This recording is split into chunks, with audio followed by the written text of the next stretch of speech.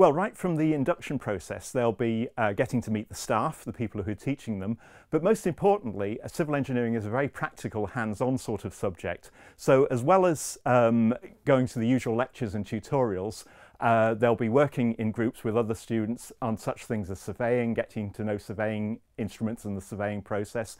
They'll also be in labs learning the properties of soil and water and steel and concrete and other materials. And they'll be in computer labs learning about the specialist computer software that people use. And inevitably, they'll be getting to know other students and probably making great friends for life as they do that.